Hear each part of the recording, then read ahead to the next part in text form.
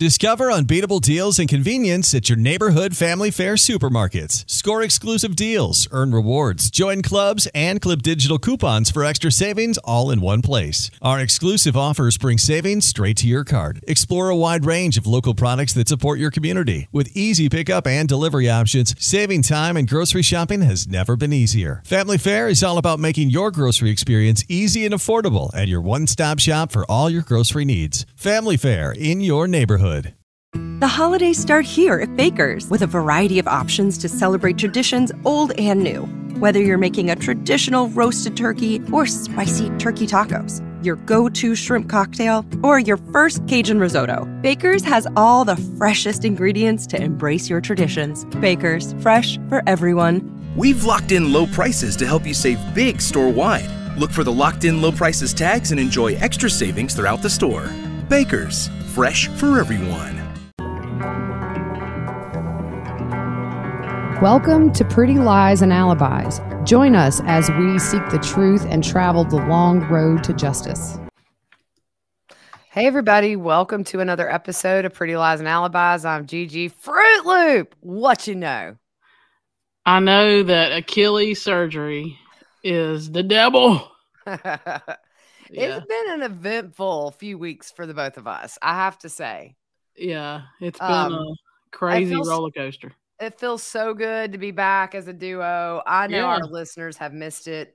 It's good we can solo it when we need to, but man, I've just been all by myself. Yeah, I've watched every one of them. You are so supportive. Thank you. Yeah.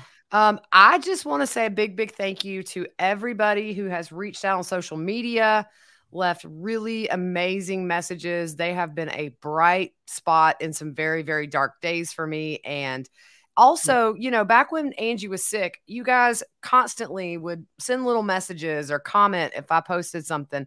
And it really blew her mind that people from all over the world took the time to just wish her well.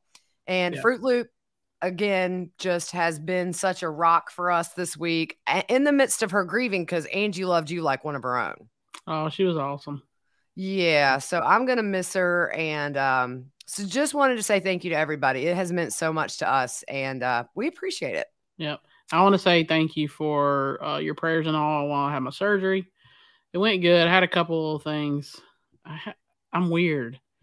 So being a redhead and a diabetic, you tend to be allergic to stuff. And I had an allergic reaction to some bandages. So I ended up on a steroid, which shot my sugar up. So it was all fun and games. Yeah, I tell you, I read a comment not too long ago where somebody said, I like the podcast, but they talk too much about their family and their doctor's appointments. And I have to say, we're not the podcast for you. Yeah. Sorry. Our families we're so woven in. Yeah. And we are units, and either that or fast forward, because it ain't going to stop. Yep. Oh, man. Anyway, so the Ariel Robinson trial. Oh, sorry. We want to give a big shout out to one of our amazing sponsors, Too Cool T-shirt quilts. You can, now I got to adjust my thing because I don't know if the floor is clean. No, you good. You can go to twocooltshirtquilts.com/prettyliesandalibis. Andrea will know we sent you. We appreciate her support. So what can they do for, we are so out of sync. Holy moly. They can take your t-shirts and make them into a quilt that is too cool. I feel like we're on the very first episode. Yep. It's all right. So I was supposed to have sat in this trial all week, but had family things to deal with. But I have kept up with it. We are going to go through the Valo filings on Monday, just because I have not had a lot of time today. I've been up helping my uncle with a few things, packing up a lot of medical supplies and stuff. So, but we only thought it was appropriate to kind of do this episode today, since the verdict came down yesterday, maybe the day before, and just wrap this up. Hopefully this will not be the end of the biological families. I say the families push to have some major DSS reform. And, but we're going to go through this now, and we're going to give you the quick version of what happened this week at the Ariel Robinson trial. So it only lasted 4 days. It was really quick. And it only took the jury an hour and a half to deliberate before finding her guilty of all these charges. She was, what? Go ahead. Sorry. No, I was going to say, I mean, there wasn't And I know we're going to talk about it, but there wasn't anything. I mean, the evidence was stacked against her. Yeah.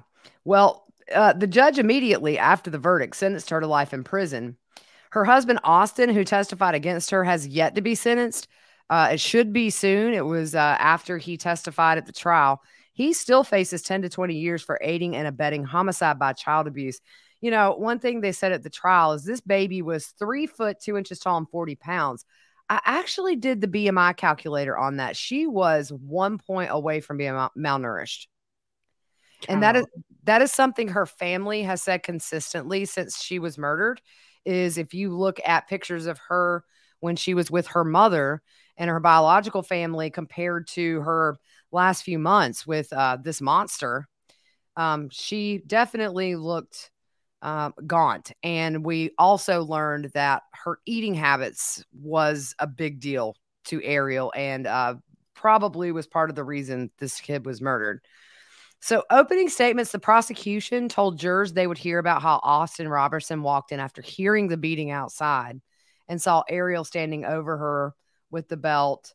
And the defense essentially just said these pictures of this poor child are horrific. And I worry that you will see these photos and your first instinct is I got to hold somebody accountable. And that's not what your job is. Yes, it is. Yeah. I was like, well, okay. I didn't go to law school, but your job is to consider what the evidence is and make a determination that the state has proven that my client is the one who committed this crime. So they showed some body cam footage. This was part of the motions at the hearing I went to, the one where Austin pled guilty. And I never saw anything public about the judge granting it, but clearly this was brought in. Body cam footage taken moments after emergency crews responded to a 911 call for a possible drowning were shown in court. And they said they found 3-year-old Tori unresponsive on her bedroom floor, covered in bruises. The body cam footage shows Ariel talking to law enforcement and blaming the bruises on Austin, mainly from the two of them supposedly doing CPR wrong. As for the bruises on Tori's legs, we know she blames Tori's little brother. And she tells authorities he will hit her with a shoe. He'll find one of Austin's belts, a hanger, anything that is around because he is angry. Here's my question. I mean, we know from evidence that she's lying. I mean, are they going to hold her accountable for lying on the stand? I mean, we just tucked that in with that life sentence she's got. I checked. She's still at the Greenville County Detention Center. It doesn't look like they've transferred her. I wish her the worst possible time ever in prison. And I don't wish, a lot of people just I hope somebody gets a hold of her, but I do. Sorry. Yeah. I don't understand any of it. And I know the family released a statement. I think we shared it on our page. We did. But they're still dealing with things. Clearly. I mean, think about her brother who Ariel blamed. Right. I mean, that's got to hurt him because from what we saw, he's from his school. They said he was the sweetest little boy ever. Of course. And, we come into that here in a little bit about the reaction to her allegations that the little boy did this. But, and then you think about it, number one, the absence of this child from their lives is very obvious. We know they probably witnessed her being abused by Ariel. This is not a first time abuse thing. You know what I'm saying? That builds up, builds up, builds up. You get comfortable apparently beating a child. Yeah. And then you think too, they probably had to do interviews with these kids. And so bless their hearts, they are still in the foster system right now. I know the family has fought to get them back, but I have nothing against DSS workers. I think they are overworked. They have too many kids on their caseloads. We have people in positions of power who need to pump money into these systems because we're seeing this way too often. Yeah. And we do have that link still up on our page. We do. Go sign it. It's for DSS reform, here in South Carolina, but it really needs to be all over this country with too many kids that are taken maybe out of homes that aren't great, but then they're put into homes where they're either sexually abused, physically abused, or murdered. It's got to change. Yeah. So Greenville County Chief Medical Examiner Dr. Michael Ward, he's a forensic pathologist. He testified she was beaten so hard that her blood vessels burst, causing blood to collect in her muscles and fat, which could have led to her death. He explained when we lose enough blood, the heart cannot pump properly. And he says, this isn't what we think of a traditional bruise of the skin. This is a severe, deep injury that is tearing tissue from tissue. He also said that the injury pattern shows where the belt and belt buckle made contact on her back. This is more, for me, when I heard this, it was almost like a car wreck, something you would sustain in a car wreck, that much force causing internal bleeding. And here, this happened at the hands of somebody who was due to adopt her within days of her murder. Yeah. That's the scary part. Yeah. Yeah. And I mean, look, I'm going to tell you right now, my theory will always be that Ariel had this reality show quick ride to fame and then thought, hey, I'll adopt these 3 kids and we'll just have this blended racial family and we'll make a reality show out of it. I really do think that, because there's nothing in this that shows me she adopted for love. Yeah. And I do not play the race card. It's not something I do. I don't see color, but she made a lot of posts herself about the color differences between her biological children and these foster kids. And to me, it just, the way she paraded her on Instagram before she was able to, by the way. Exactly. Before she was legally able to post these pictures of these kids. Yeah. I do feel like these kids were a cash grab for her. Yeah. And yeah, gosh. It was almost like the rules don't apply to me. Yeah. Because they go over all that with you. Right. And I think we both know people who foster. Good people. Yeah. And adopt. They're amazing. And they go through that with you, what you can and can't do. And I think the thing that's important for us to reiterate too is that, number one, we are not down on DSS workers who are in the field every day with 108 kids on their caseload and 30 days to see all of them and spend quality time. Not possible. Also, totally support 100% good foster parents, good adoptive parents. There are more out there that want to love kids than those who don't. Yeah. But losing one kid to foster care, to a family that never should have got her, just for the simple fact their house was going into foreclosure. Yeah.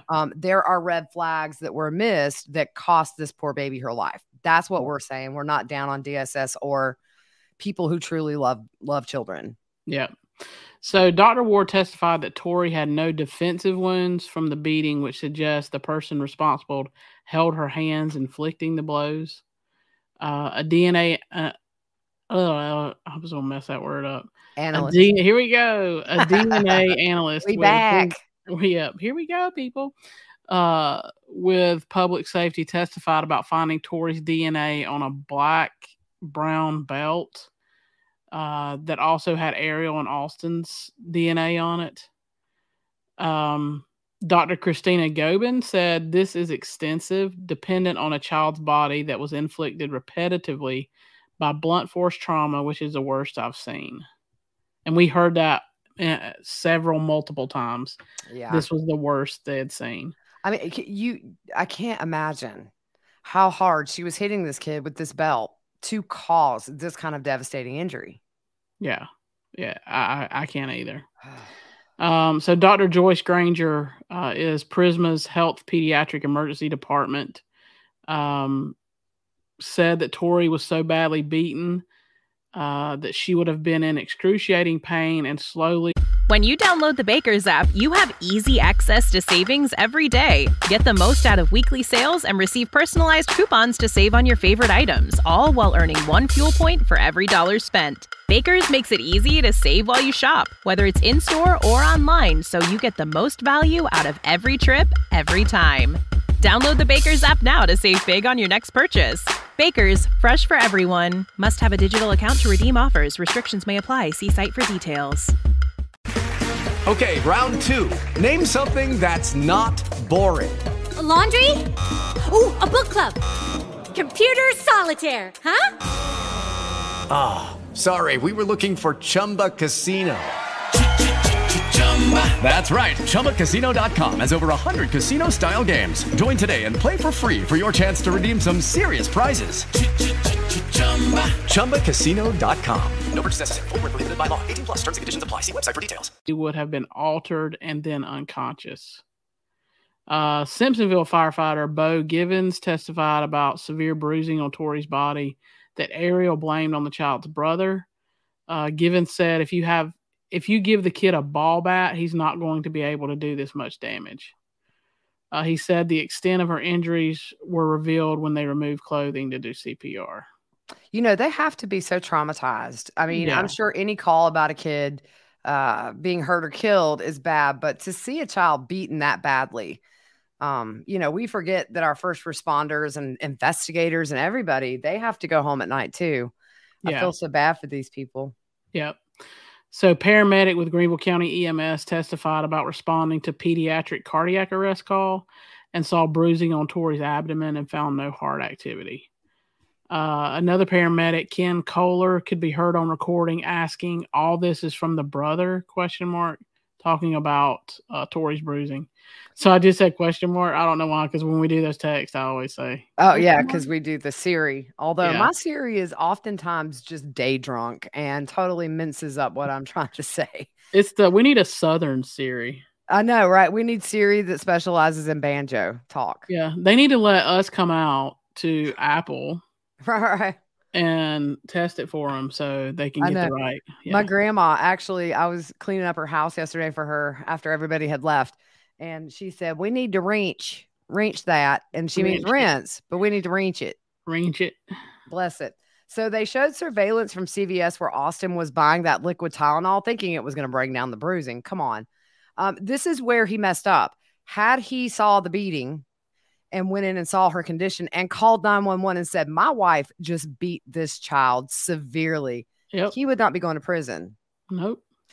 In fact, it was over an hour after he discovered her that 911 was called. They also showed surveillance from Ariel and Tori in church the night before. If you remember, she had vomited on herself on the way to church. Yeah. And you see Tori in clothes looking up at Ariel. And then in another picture, you see her leaving in nothing but panties. But you also see no bruises on her body.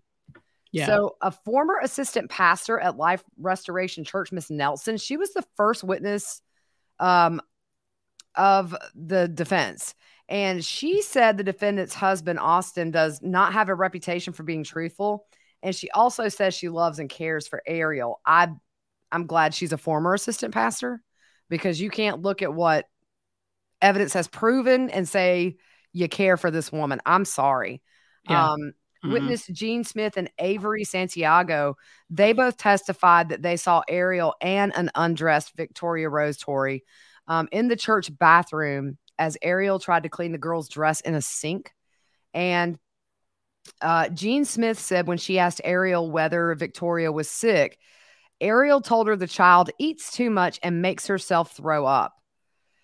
Avery Santiago testified she heard Ariel say to Victoria Rose, "Oh, you're cold? You're cold? Girls that make themselves throw up deserve to be cold."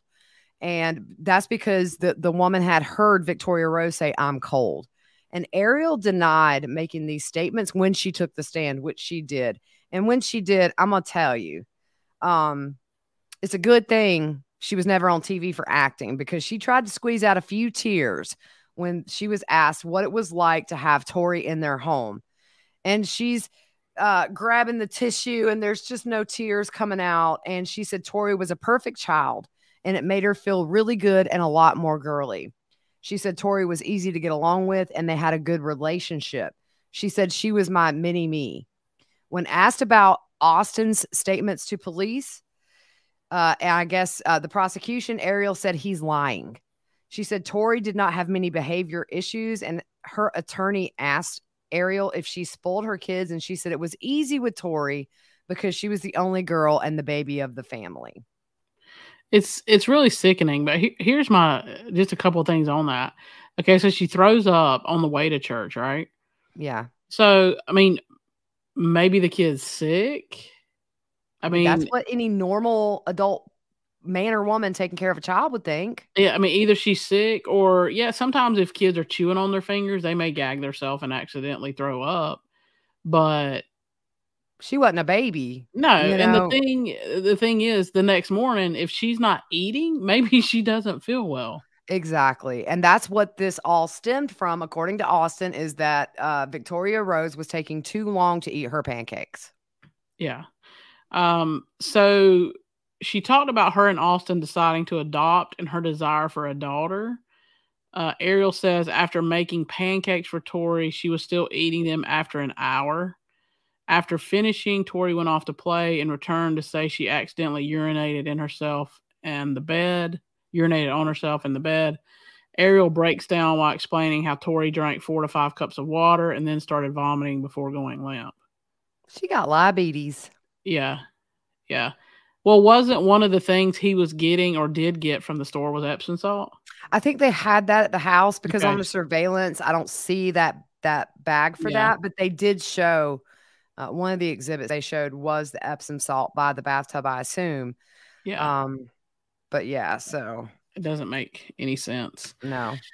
She denies seeing any bruising on Tori and only saw it after she was dead. When asked to explain why she made all those voluntary statements to police about Tori's older brother with anger issues, she said to be helpful, but also when asked, she admits she does not think a child caused the bruising to Tori. Instead, she says Austin has terrible anger issues and he keeps it bottled up. She blames him for the beating. I'm going to tell you right now, we poured through their social media, which at the time was active, and we saw photos with Ariel, with Victoria, and photos with Austin. And every photo we saw with her with Ariel, she was distant and didn't want to be standing with her. She was stiff. She wouldn't lean in. So if you're taking a picture with somebody, you kind of lean in. With Austin, you saw that. You did see maybe she felt safer with him. Yeah. Unfortunately, the last day of her life, he wasn't there for her when she needed him. But with Ariel, it was a very forced smile for this child. And a stiff body that was always leaning away from her. And that's so telling. Yeah. So when asked why she told the DSS worker that Tori's brother lies, she said Austin told her to. She said, I was frustrated Thursday when asked about the church incident. Yeah, when they asked her about the vomiting, she said she was frustrated. Prosecutors show a photo of Austin and Victoria and remind Ariel she would refer to him as an amazing dad. On Father's Day, Ariel posted a photo of him and Tori with the caption, "There's not a daddy-daughter duo in the world who love each other more than these two right here. And what an amazing daddy he is." Austin took the witness stand on Tuesday, testified that Ariel would become angry with Smith's eating habits and beat her with belts or a wooden paddle. He said, sometimes I'd take a piece of her food just to help her out. Why didn't he stop this crap? Like, that's the thing. I don't care if he was good to her, she looked good in pictures. He knew for a long time this was going on. Yeah. In my opinion, he needs to be in prison for life too, because when you enable somebody that it gets to the point to where you don't stop it before it becomes murder. Yeah. How are you not going to the prison for it? But yeah, I'm not the judge. And I know he cooperated, but still. Yeah. Exactly. It's just just giving somebody a beating because they didn't eat right or it took them longer to eat. I ain't gonna lie, you was on the Worst Cooks of America. Maybe your food's horrible. I mean, come on. Yeah, touche, because and on Worst Cooks, I mean, come on. Right. And she won it $25,000, maybe take some cooking classes. But the other thing too is you made such a valid point. Maybe the kid wasn't feeling good. Yeah. But you think about it. What's scary is this woman worked in a school. She was a teacher. Yeah. And the other thing, she had 2 other kids. And, remember at the hearing I went to, he said Tori always got the worst of it. Yeah. Yep. You get these women, though, sometimes they have a daughter and they get jealous because the attention of the male in the house goes towards this precious little baby girl. Yeah. We could probably sit here and try to theorize all day, but. And she sounds like a bully. And I'm not making any excuses for Austin whatsoever. He's a grown man. Right. But it sounds like she's a bully. In the videos we watched, she was, it was almost like she wore the pants in the family. Oh, yeah. That's a Southern term, I guess. I don't know. She ain't gonna wear them in the pokey. She gonna be bottom of the barrel. No. Okay, so Austin said the beating that killed her lasted about an hour. He said Ariel would usually discipline Tori in the child's bedroom or kitchen. When he was shown a photo of Tori's bruises that first responders saw, he says the bruise he saw the night before wasn't as dark. When asked why he didn't call 911, he said, I was scared for this moment, us being in trouble, her being in trouble, the kids being taken away. I was terrified. Well, so were those kids. Exactly. So Austin says his last conversation with Tori, he promised her this wouldn't happen again. According to him, she said she loved me and I said, I love you too. He also told investigators Ariel used a specific thick brown leather belt to beat Tori. The defense attorney, Bill Boughton, tried to discredit Austin essentially in the testimony he was giving. And he got him to admit that, okay, so, I'm not defending Austin, but he got him to admit that he lied to his wife during their 14-year marriage. He said he lied when he told her he had graduated from high school and later earned a GED, even though she threw him a party to celebrate. He also lied twice about losing a job and also pawned items without telling his wife. I mean, look, no marriage is perfect, but let me just say, I totally believe Austin's side of this. Well, I mean, they have him going, they have him going to the drugstore. Right. I mean, I understand a defense attorney has a job to do, just like Larry Woodcock went up to Lori's defense attorneys at that arraignment, shook their hands and said, nothing personal. You have a job to do. I'm not going to bash the defense attorney. He's only got so much to work with. Yeah. So the adoption supervisor with DSS said Tori's brothers, who are ages 5 and 7, were taken into emergency protective custody. Ariel pointed to the older brother as they were leaving and said, he's a liar. You can't believe a word he says. So in closings, the prosecution said her death was not from anemia or anything else the defense may have indicated.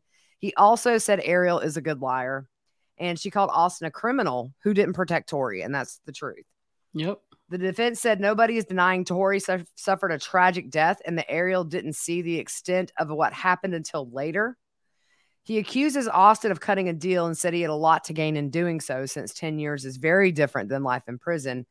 And after the verdict for Ariel guilty, he asked the judge to consider that Ariel snapped due to financial strain and stress. And that was it. Okay, the judge's statement was amazing. Do you have it? Yeah, you have it on the bottom of this paper. Oh, okay. Yeah, sorry, I'm still slightly sleep deprived. No, it's all right. She said, in my 13 to 14 years as a judge, I've never seen anything like this. And that was Judge Letitia Verdon. That's what she said during the sentencing. I liked her. I only got to see her in action briefly that one day, but she seemed fair. Yeah. And it's horrible stuff. And those poor jurors that have had to sit and look at pictures of this baby girl beaten to death. It reminds me of the trials of Gabriel Hernandez and that kind of thing. Just red flags everywhere. So I'm glad she was found guilty. Justice is served, but this poor biological family, those poor boys will forever have to live with what happened to her. So that's all for what happened at the trial. It's not all, but it's kind of the most important stuff. Monday, we're going to pick back up with Vallow. We're going to dive into this new filing by her defense attorneys who are essentially saying they don't want a severed trial. It doesn't look like this trial is going to happen in October. Nobody really thought it would anyway. Also said she had a very fragile mental state. So I kind of would not be surprised if they try to go back the incompetent route. What do you think? I hope not. I hope not either. Let's keep rolling. Yeah. Anyways, good to be back together. Yeah. Yeah. So you guys just brace yourself because you're going to be hearing what you know every episode. All right. Again, thanks for everything this week, guys. Y'all are the best. We were going to put out some old episodes. It just didn't happen. So we back, y'all. All right. Have a good weekend.